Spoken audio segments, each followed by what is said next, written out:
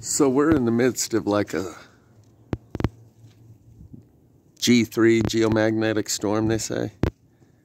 And I think that's why we see this ring around the sun. And this cloud cover is like the filtration. Solar radiation mitigation program, openly disclosed kind of stuff. Hey folks, a lot of you have been sharing the links about the upward lightning. The Earth strikes back.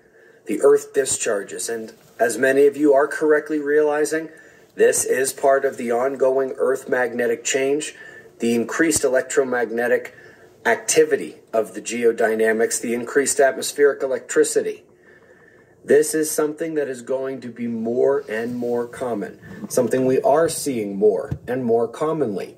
The reason is because, as scientists are discovering, there are connections between solar flares and lightning, CMEs and lightning, geomagnetic storms, the solar wind magnetic reversal that comes with the heliospheric current sheet, the sector boundary crossing, and some of the most strong correlations of all come with galactic cosmic rays, which are modulated both by Earth's magnetic field and the sun.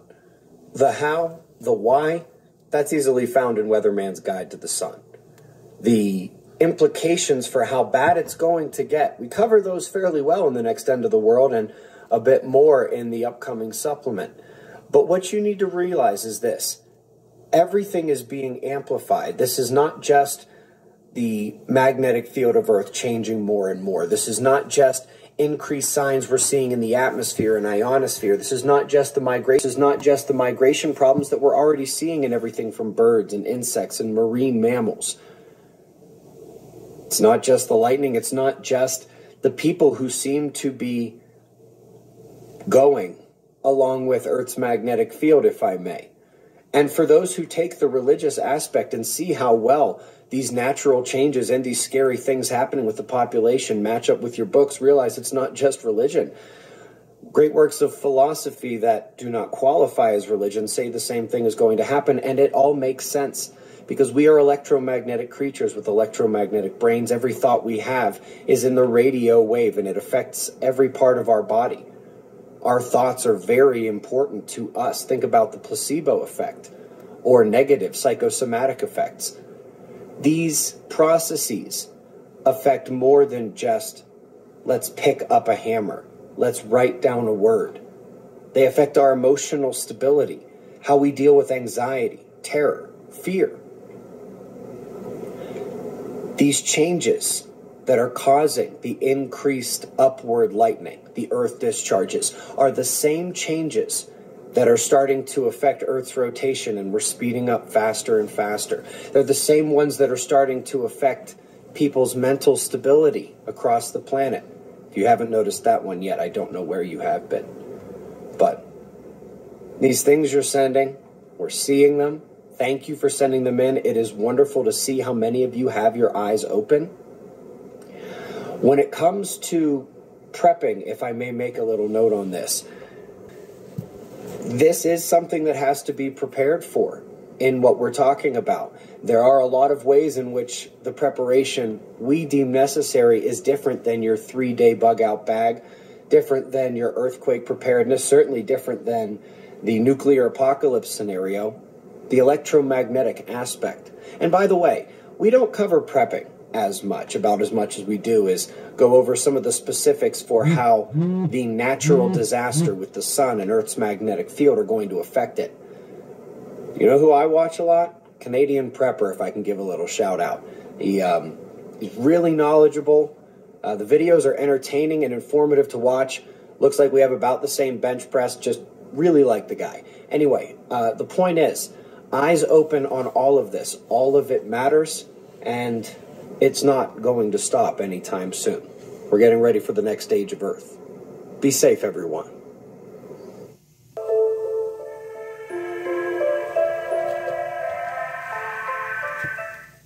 Good morning, folks. We are 100% focused on the sun today as the active region on the north has continued firing solar flares after growing to its potential yesterday morning. Here, we've put 131 angstrom X-ray flare view on top of the sunspots, and you can see how it's the group of numerous smaller spots, all mashed together, that is releasing those events.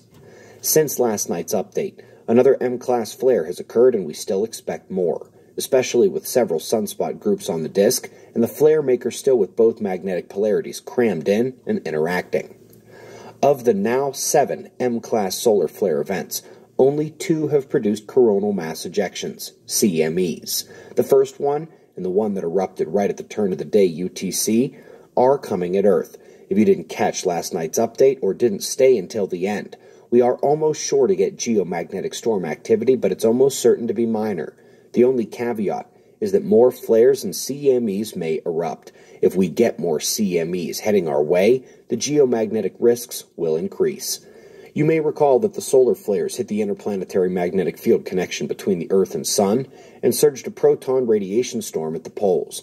It was only a low-level event and has already descended back down below the storm threshold. Of course, the story to come is the CMEs. We saw both eruptions on SOHO. Both are halo events, suggesting that they are indeed heading at Earth. There appears to be a slightly faster speed to the second one as shown on Stereo A satellite, and NOAA has updated their Enlil spiral to show both eruptions, and a quasi-combined impact Thursday morning. Density shocks merge, slight separation to the speed peaks there on the model. Whether they hit in succession or combine into one, we should get minor geomagnetic activity, but nothing close to anything scary. We do still expect more solar flares, and we'll be watching for any more CMEs they release. A quick moment to answer your questions on weather, seismic, and biological effects of these events. Well, those took 300 pages and 500 citations, with me being choosy, and there's about to be a supplement updating that book, and the next end of the world. There are too many meteorological connections and forcing pathways to mention them all here, but the biological effects are clear and worth mentioning. So far, the number one effect of this event has been the solar flare ionization. As long as the flaring uptick lasts and for a day or two afterwards, high-risk cardiac and mental patients are at major risk for adverse events, and all biological life is subject to moderate cognitive loss and moderate to severe emotional instability. You know anyone who lost it yesterday? The collection of the best peer-reviewed science on solar forcing and the disaster cycle is at otf.cells.com. A day or two afterwards, high-risk cardiac and mental patients are at major risk for adverse events, and all biological life is subject to moderate cognitive loss and moderate to severe emotional instability. You know anyone who lost it yesterday? The collection of the best... So that's why I said that the rabies story might just be a cover for why the fox was acting so weird. And if that cover story needs to expand to explain why the people are acting so weird, so be it.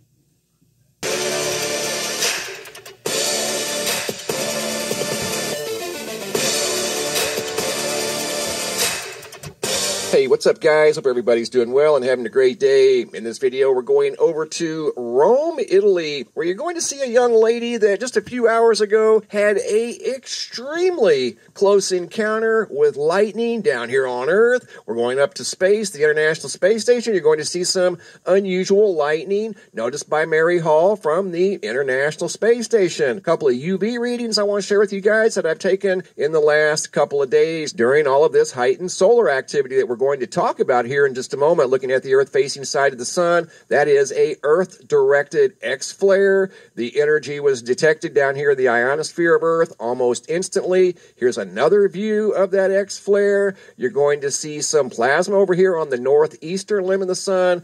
Very tall plasma loops right there. See that? That is extreme magnetism at its finest, looking at the ionosphere reacting to those solar flares almost instantly, as we live in the corona of a star, so the ionosphere should react almost instantly to that type of energy. What you're looking at here is the D region of the ionosphere reacting to ionized radiation from the Earth-directed solar flares. I also took UV readings on the 30th, 31st, and 1st. I'm going to show you guys all of those readings right now. 31st, 12.1. Estimated was a 7.3. You can see conditions were partly cloudy, a few clouds off in the distance, but nothing to really speak of. Also took a reading on April 1st of 2022. Again, skies were pretty clear that day. The sun was out in full force. No clouds to speak of. In fact, I think this day it was mostly sunny.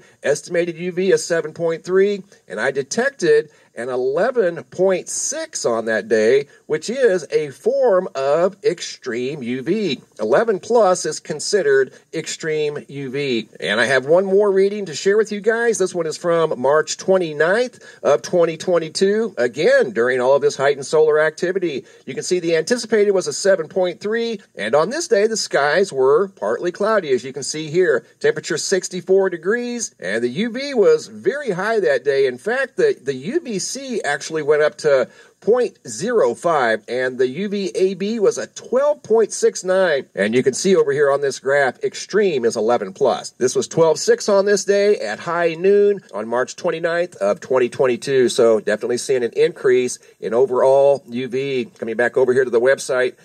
Here on the homepage, the photo I posted was from North Dakota during the recent auroras. Photo sent in by Missy from Springbrook, North Dakota, who witnessed auroras on the night of March 30th into March 31st. Incredible photo from North Dakota.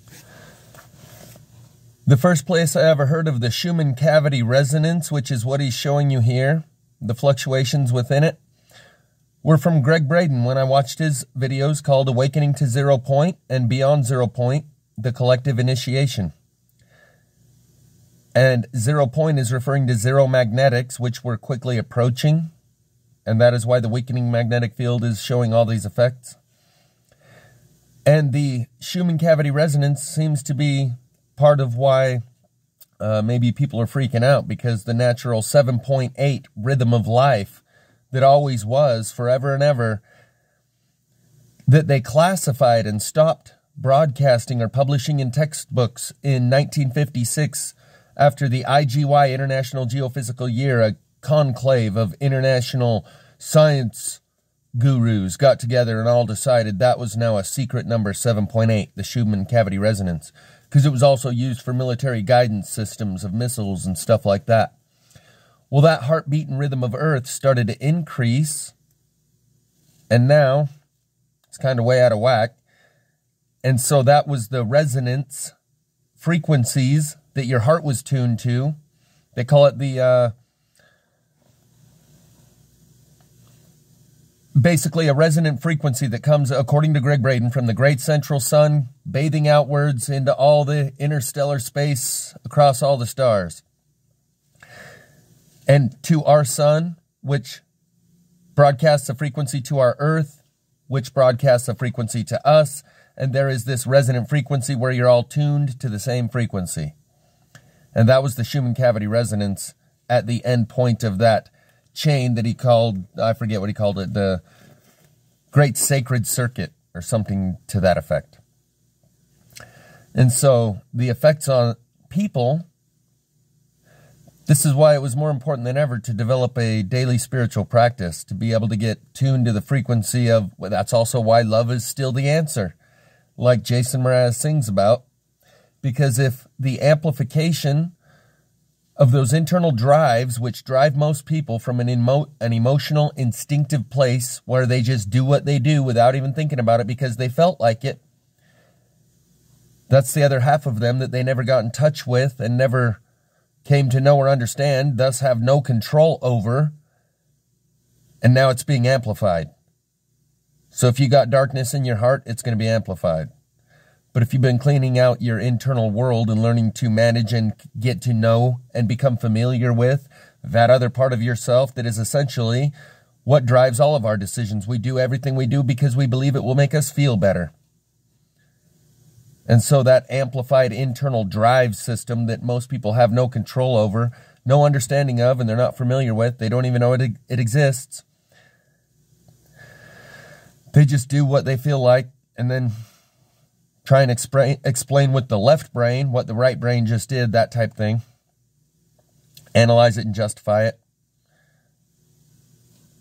But that's going to be why you see people unable to cope with life around them, because they're being influenced in external stimuli that's been happening all around us. We're harboring and transferring frustration and anger and feelings of loss of self-control over our own lives due to rules and regulations and laws and bylaws and protocols and procedures and mandates and restrictions and all the above.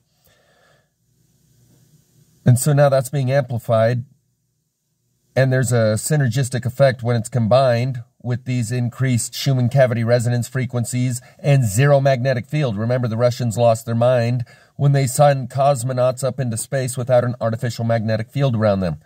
So the combination of all these things are going to cause people to kind of whack out. So just remember that when you're going about your daily life, you're dealing with people that are so unstable because they're feeling ways that they never have before.